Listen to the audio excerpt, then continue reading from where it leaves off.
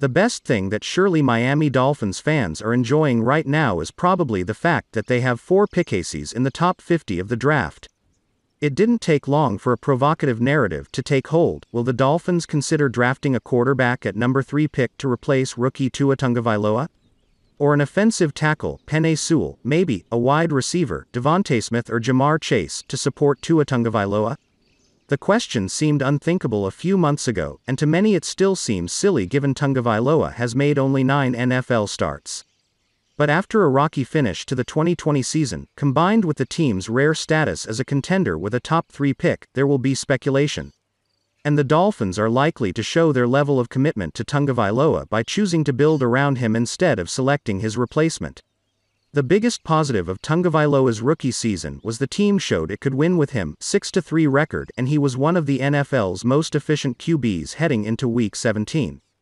Prior to his 3-interception performance against Buffalo Sunday, Tagovailoa threw an interception on 0.9% of his throws, lowest in the NFL.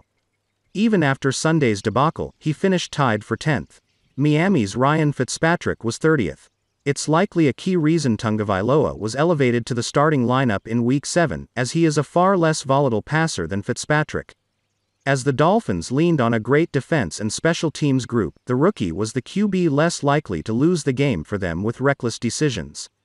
The biggest negative was Tagovailoa's effectiveness on downfield throws.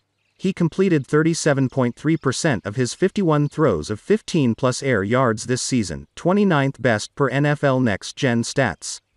Fitzpatrick was first, completing 62.5% of his 48 throws of 15-plus air yards.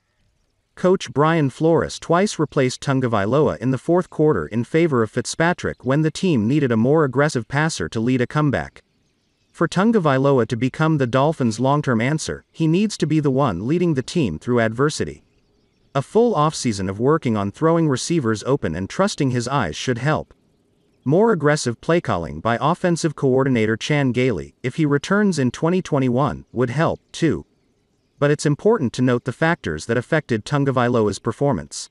Miami's offensive weapons were limited because of injuries, opt-outs and lack of speed. The Dolphins' top 3 pass catchers, Devontae Parker, Mike Gesicki and Preston Williams, ranked among the NFL's 10 worst at getting separation and 20 worst in tight window throw percentage among receiving options with at least 10 catches. That means Tagovailoa rarely had easy throws when targeting his top options. He is also 14 months removed from a career-threatening hip injury, with rehab dominating nearly all of his 2020 offseason. Plus, Tagovailoa and Gailey didn't always seem like a good pairing. Gailey's offense seemed more aggressive, effective and a better fit for Fitzpatrick. There will need to be more trust and catering to Tagovailoa's strengths to get a better evaluation. Dolphins are saying, if it was important to the Dolphins to quiet speculation about the draft, Flores could definitively say Tagovailoa is the franchise's quarterback and they don't plan to draft his replacement.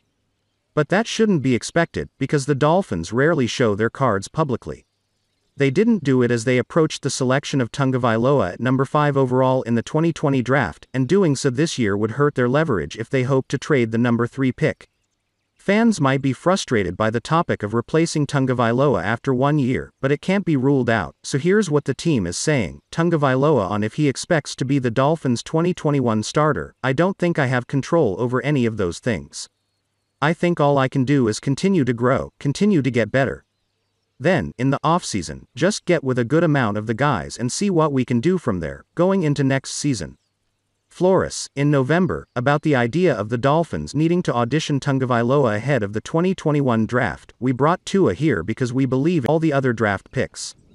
We believe in developing players. That would be the opposite of giving someone a 10-game audition. Center Ted Karras on Tagovailoa. The biggest jump you take in my experience is from year 1 and year 2, being more familiar with your guys. He's going to have a full offseason, which will be great for him. Just take advantage of all those moments to get reps with guys. This is a repetition sport. He's going to take a big jump. I'm excited for him. Alternative options for Tua Tagovailoa. There are veteran options the Dolphins could target via trade or free agency if they were set on replacing Tagovailoa, but the most realistic route is the draft. Clemson's Trevor Lawrence is expected to be the number 1 overall pick, but there are 2 other quarterbacks Miami could consider, both of whom are ranked among the draft's top prospects. Or other like Justin Fields, Zach Wilson. But I don't know enough about Tagovailoa as an NFL player to say he is or isn't the Dolphins' long-term answer at the position. Ultimately, I don't believe the Dolphins should or will draft a QB with the number 3 overall pick.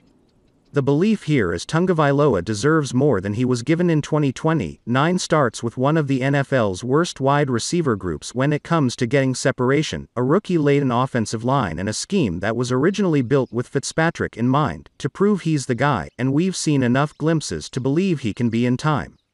The number 3 pick would be better used on building blocks to add around Tagovailoa, such as game-changing wide receivers Devonta Smith, Alabama, or Jamar Chase, LSU, or top-tier offensive tackle Penei Sewell, Oregon.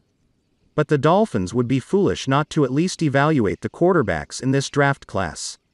It's a volatile topic sure to be debated for the next 3+ months leading up to the draft, and Dolphins general manager Chris Grier and Flores will have to decide if they are 100% committed to Tagovailoa. The answer will define how they proceed.